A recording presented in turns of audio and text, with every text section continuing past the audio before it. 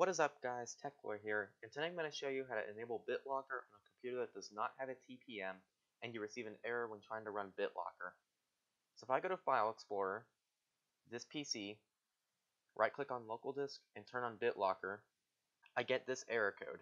It says this device can't use a Trusted Platform module, and so on and so on. It's a very simple fix, however. First thing you're going to do is hold on the Windows key, and as you're holding it down you press R on your keyboard. Then you're going to type gpedit.msc.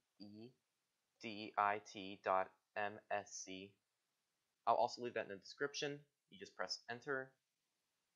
Now you go to administrative templates, just click the arrow next to it, then click the arrow for Windows components, then click the arrow for BitLocker, and you're going to click on operating system drives. You're going to see two options that say require additional authentication at startup.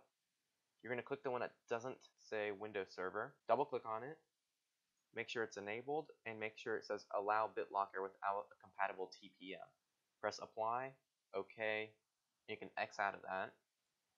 Now when we try to enable BitLocker, it successfully goes through and we can continue setting up BitLocker. If you need help setting up BitLocker, make sure to check out my video here on the screen or in the description. Thanks for watching guys, please like and share this video if it helped you out. If you have any questions, please leave them in the comments and I'll get back to you as soon as possible. Go check out my website at techlore.com with a 0 to send me video requests and tech support completely free. I'll see everyone in my next video.